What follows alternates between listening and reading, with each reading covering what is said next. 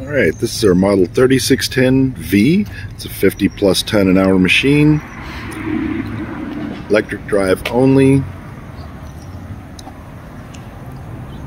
It's chained down for, the hopper's chained down for transport. It's about to leave on Monday, a couple days from now. That's the large OLI vibrator. The hopper is fully adjustable in angle by removing those bolts, raising up the angle of the hopper with both rams. There's one on each side. Then placing the bolts whenever you get it set to the correct angle. Placing those bolts in there. It's got four 12,000 pound leveling jacks on it. It's a 36-inch barrel, 15 plus feet long. Don't mind the fact that the spray bar is removed. Like I said, we're shipping it in a couple days, so we're starting to break it down.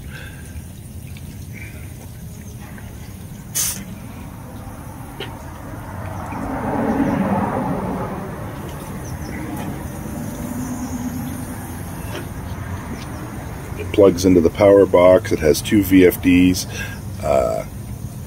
one for the barrel, one for the vibrator. Has an oversized chain on it.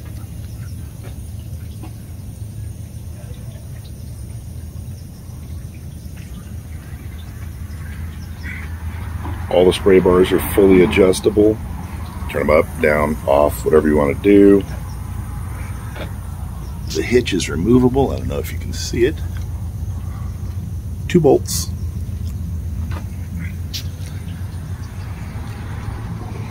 That way it doesn't get in the way of the oversized falling off the end. Grizzly spacing standard is 4.5 inch. We can adjust that accordingly if you want.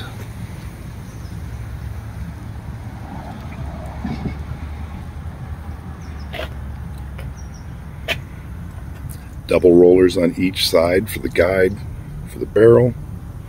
We use a urethane caster with sealed bearings.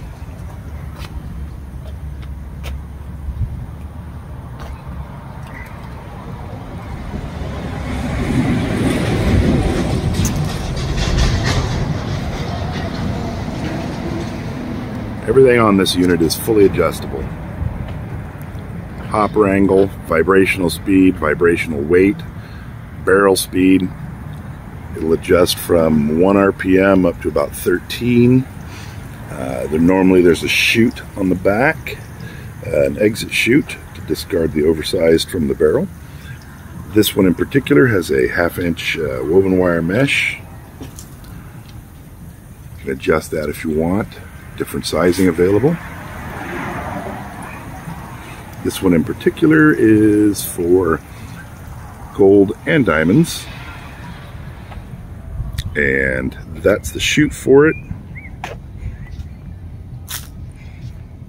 that feeds into the 42-inch duplex jig. This jig here is gas driven and partially broke down for shipping. We have the intake chute taken off of it. Been sitting for a minute, got some leaves on it.